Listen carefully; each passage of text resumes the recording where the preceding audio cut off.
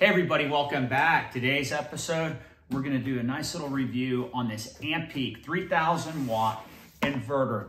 Ampeak sent me this, they're sponsoring the video, and we're gonna be using this inverter in some upcoming episodes on some projects I've got planned out. So let's go ahead and take a look at this inverter. It's a 3000 watt inverter, has your user manual with all your specs and directions. It does have your inverter cables. Look at this, it comes with a little wrench. Has a nice ABS plastic case around it. Has your mounting brackets right here on the bottom.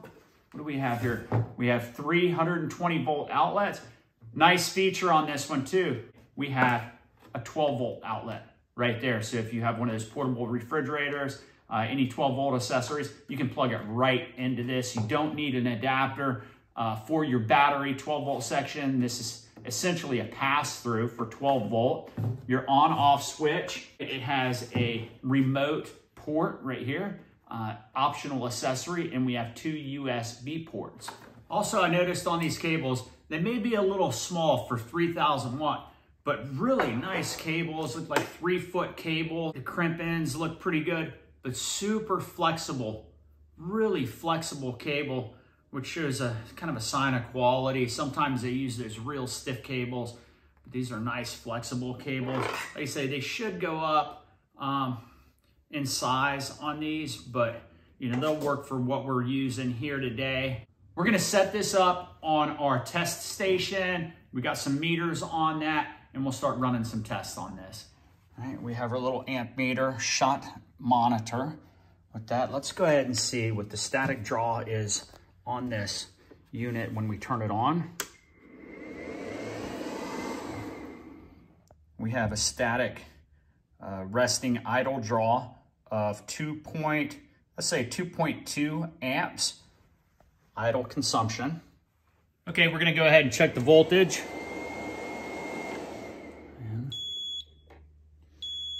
All right, we got 121 volts. Let's try it with a load on and see what kind of voltage drop we get. All right, we're drawing 1,000 watts, about 800 watts right now. A little bit of voltage drop, we're at 116.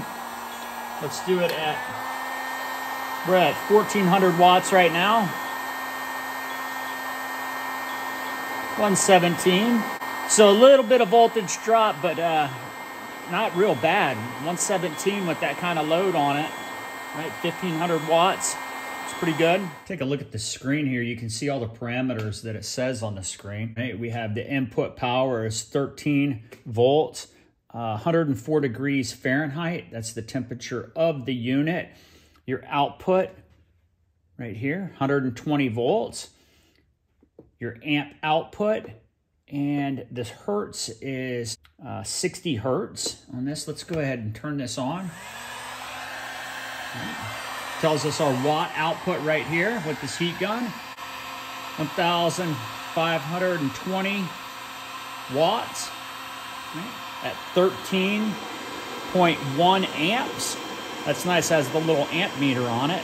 At our battery bank, we only have a 200 amp BMS on this. We're gonna do a load test on this, but the batteries are probably gonna shut off before we can max this out at 3,000 watts. Let's go ahead and turn this inductive load on, see how it handles it, and then we'll start increasing the load with our heat gun. We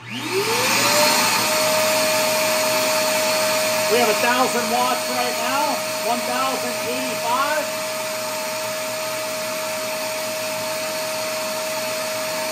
We're at 1,875 right now on low. Let's go ahead and turn it on high.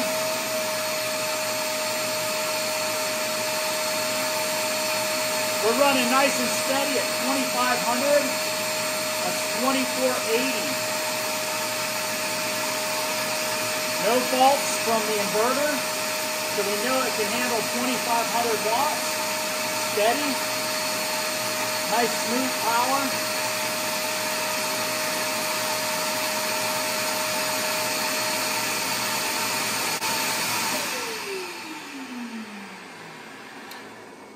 So this is the intake for the fans.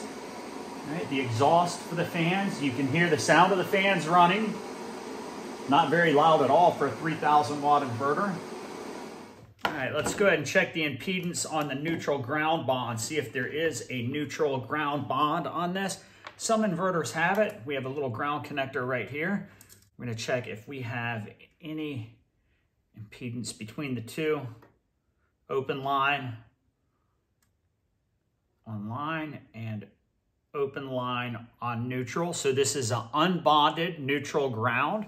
Let's check our cigarette lighter outlet, our accessory outlet, and see what kind of voltage we have coming out of that. If it's a direct pass-through, which I believe it is. 13.23 volts on our cigarette lighter outlet. So that definitely looks like it's direct pass-through from the 12-volt battery. So this Ampeak 3000 watt inverter, nice inverter. It does not have a neutral ground bond, which I consider a plus. Shows the quality. A lot of the cheaper ones bond that ground and neutral together. I like the unbonded neutral ground. Say 3,000 watt capacity, 3,200 watt overload protection.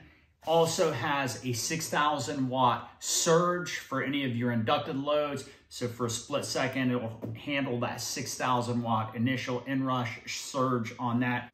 It has the cigarette lighter outlet, which is definitely a benefit. It has 320 volt outlets, and it also has your remote outlet that you can buy for the remote control switch from Ampeak that is sold separately. Some of these do come with the kit, but all in all, it's a nice inverter. I'm happy with it. We're gonna be working with this thing on some projects right around the corner. We're gonna be talking about inrush current when you hook these up to a battery, and how to avoid that and how to protect your inverters. So stay tuned for the next episode. I'd like to thank Ampeak for sponsoring this video. We're gonna have a good time with this inverter, playing around with it. So from Stonebroke Adventure, until next time, bloop.